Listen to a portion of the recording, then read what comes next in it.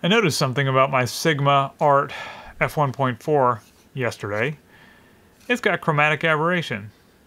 I think most lenses do a tiny bit or to some varying degree, even really expensive lenses, but it was more than I was expecting. Let me show you. I use this gray card as the test subject because it's really easy to see the chromatic aberration on the edges where the black border meets the gray or white, especially up in the upper right hand corner in the white box.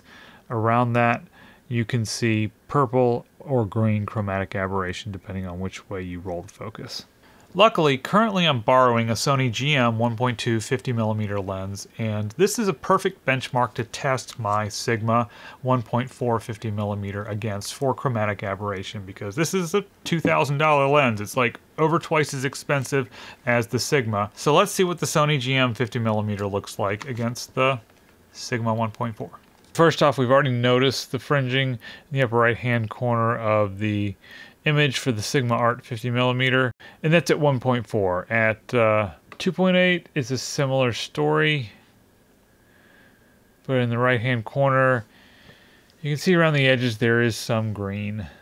Then I stopped down to 5.6, and this is where the aberration pretty much disappeared. Maybe I could have been at a 4 or a 3.5, but it's looking pretty good. And then if you watch the focus roll, I think there is some around there, but it's really, really minimal. And there's definitely some color fringing on the G Master at 1.4. 5.6, I see little to none, so I think it's taken care of at f4 or f5.6. I was surprised that the Sony had a little bit of chromatic aberration as well. So I'm still really happy with the Sigma. It's a beautiful lens. It's my primary interview lens, and I'm going to continue to use it. The chromatic aberration really isn't that bad. And yeah, I really love this lens. Well, it did surprise me. Anyway, that's it. I'll see you in the next one.